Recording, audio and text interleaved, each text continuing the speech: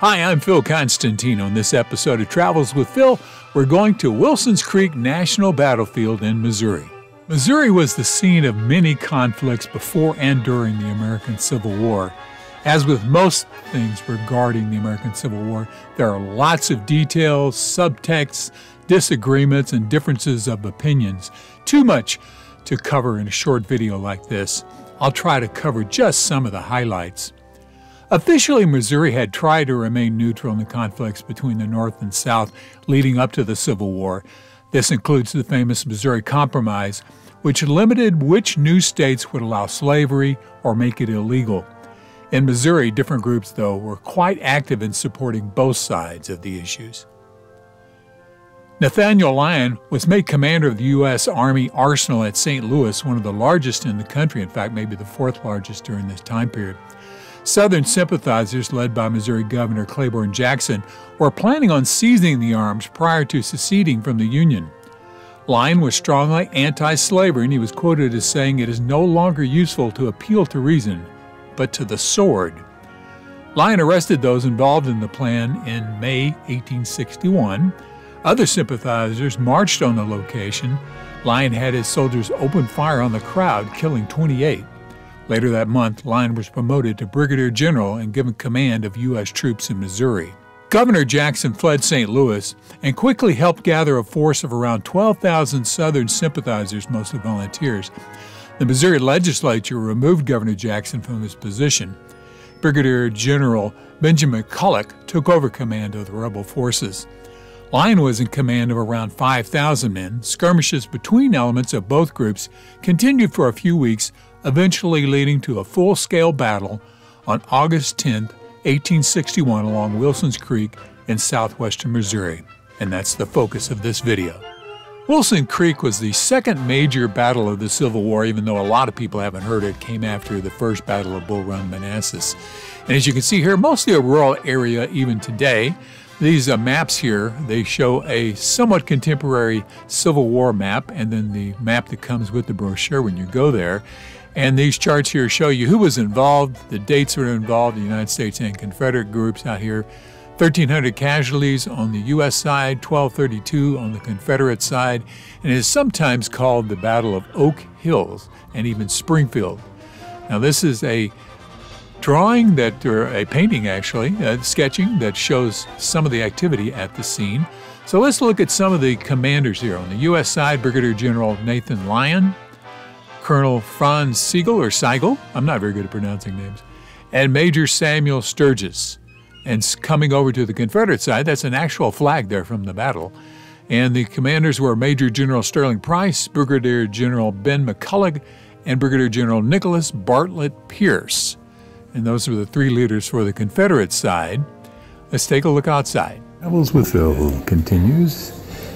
It's Thursday, and we are looking at the 100th anniversary of the National Park System here at Wilson's Creek National Battlefield.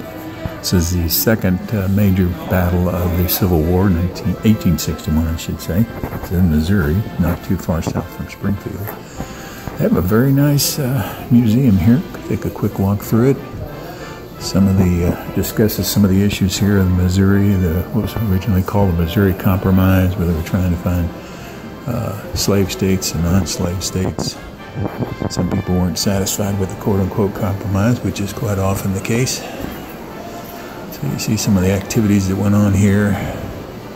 This is Wilson's Creek right here. That's Springfield. Carthage was there not too long ago. Boonville, Jefferson City, St. Louis, Fort Leavenworth. This is a flag that flew. A Confederate. Lots and lots of examples of firearms, many of them used at the field. This is a very nice interactive display here that shows who moved where, what positions they took from both sides. General Lyons, Nathaniel Lyon was the first Union general to die in the Civil War, according to their program here. These are some of the battles in what was called the Trans-Mississippi, the area west of the Mississippi. A lot of activity up here in Missouri, Arkansas, a little bit in the upper corners there of Oklahoma.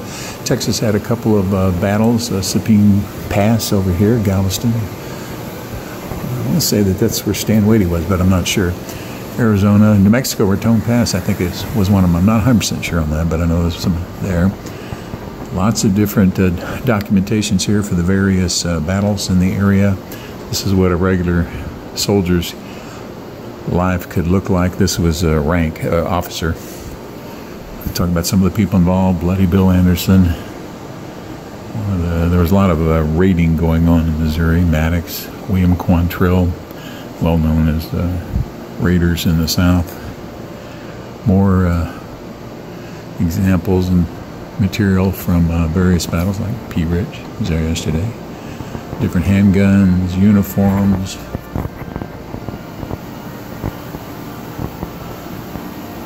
Bugles, personal materials. This is some of the medicine. Medicine supposedly increased, got better during the Civil War. And quite often that's where the real need for increased medicine comes from, is fighting, and that's what happened. So a very nice inside museum here at Wilson's Creek National Battlefield in just south of Springfield, Missouri. Travels with Phil continues. Let's go outside and look at a few spots out on the battlefield. This is the actual Wilson's Creek that this is named after. Our first spot here is going to be the Confederates' General Price's headquarters area. You can see it on the map there. Southern forces had been camped here for roughly 3 days, and they had planned a surprise attack for the 10th, but postponed it due to rain.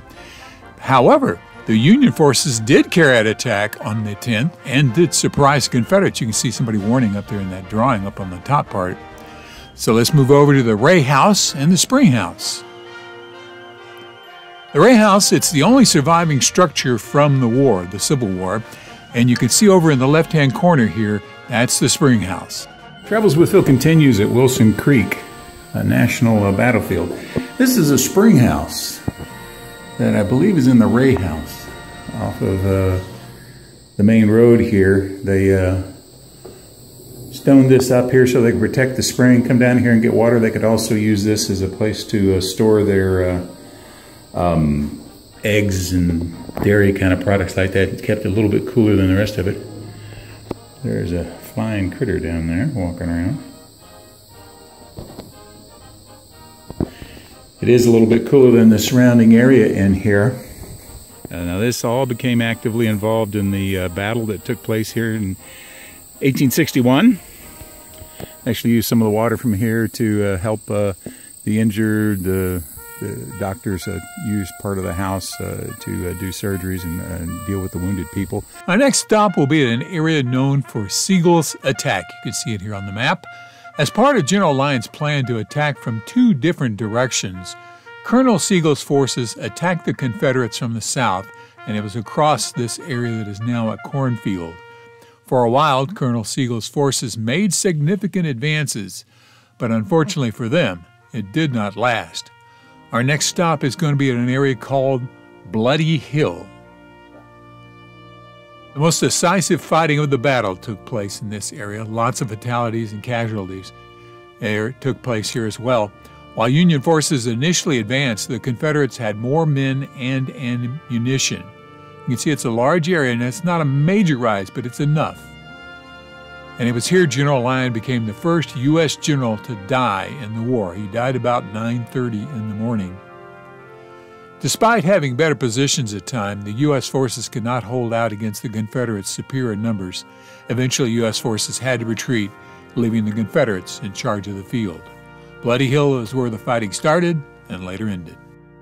Again, this was the second major battle in the Civil War, and just before Pea Ridge. In fact, some of the participants here went on into a fight at Pea Ridge in Arkansas as well. Travels with Phil from the Wilson Creek National Battlefield.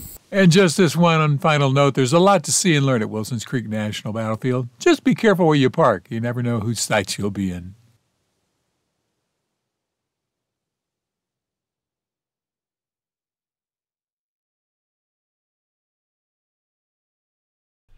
Thank you very much for watching this video. Please feel free to make comments below as long as the language is family friendly. And if you like this video, please click on the thumbs up button below. You can also subscribe to my YouTube channel by clicking on the circle with my picture in it in the lower right-hand corner of the video. The arrow is pointing at it now. And once you have subscribed, you can be notified of when I have a new video posted by clicking on the bell icon in the description field below the video. Thanks again for watching.